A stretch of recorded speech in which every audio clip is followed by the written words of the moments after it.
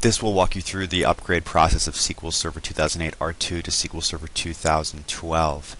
This will not be installation of a new node and will not be an installation of a brand new server instance. As many individuals want to do, this will be a straight upgrade. Just a quick note, you cannot upgrade from SQL Server Express to SQL Server Developer. It is not supported.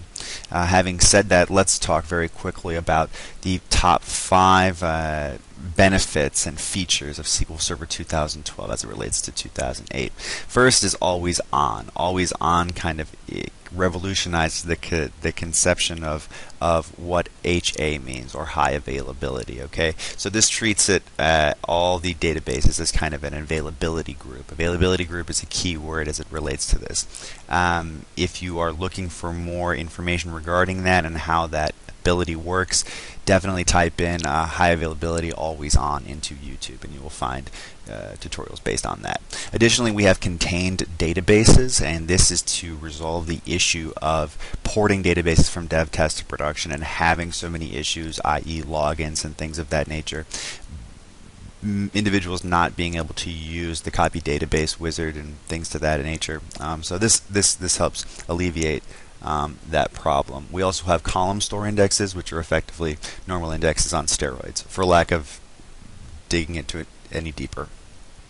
And the ability to query the mirror. This is a very, very, very big thing because it really allows, almost in effect, to have some load balancing kind of automatically built in, because your business intelligence developers and your data analysts can now query the mirror instead of your production environment. And still be able to fail over perfectly. It's not going to cause any issues. You're going to get prompted for your server to restart, but go right back to the upgrade SQL Server 2012 configuration interface, and then you should be prompted with this text. So just go ahead and click Accept License Terms. Click Next. Now you can't upgrade from SQL Server Express to SQL Server Developer. Okay, so I'm going to choose my SQL Server Express. My SQL Server Developer, sorry.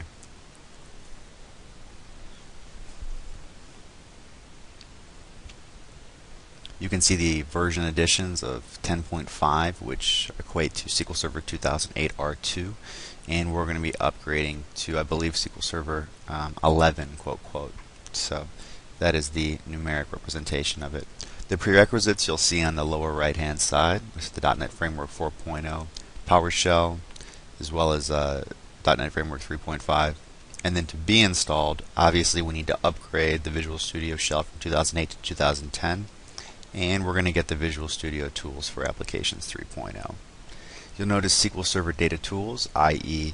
Business Intelligence Development Studio, for the 2012 edition.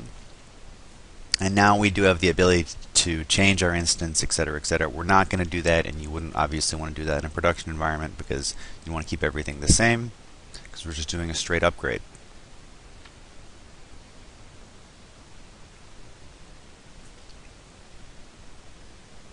As you can see, if you read out on the SQL Server directory, MSSQL 11.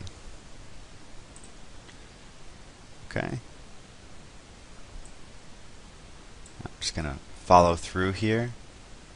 Full text catalogs are ready to serve queries faster than with rebuild. Blah blah blah. We're just going to choose import. Okay, we've successfully passed all instances. If you were attempting to upgrade an Express edition, you would have one failure note, and you would not be allowed to proceed. Okay, now we're ready to do the formal upgrade. This process should take approximately 45 minutes to an hour, plus or minus. Make sure that you run the SQL Server Upgrade Advisor. You need to run that to check for some minor changes in some of this TSQL code and syntax. That is a primary, almost requirement before you update this. It is free, it is easy to run, and you must run this before you run the upgrade. Not doing so will risk your production environment. If you have any questions regarding this, of course you must restart your server after this installation is complete. If you have any questions, please message me, either publicly or privately, and I'll get back to you. Thanks.